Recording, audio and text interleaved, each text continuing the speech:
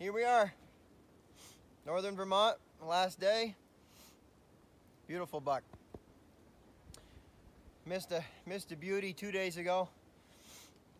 Giant deer, big old rack, and I don't like to miss. I got pretty down on myself. Yesterday I got back into the same group of deer, got on the same big buck, and he just wouldn't slow down. He was just going all day.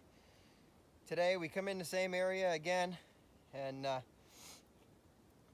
picked this guy's track up. I knew it wasn't the same real big buck, but I knew he was a pretty good buck. And he was with a doe, and we rousted them right off the bat, got him away from the doe, and been chasing him hard for 5 hours now. He took me on a tour of the big woods up here.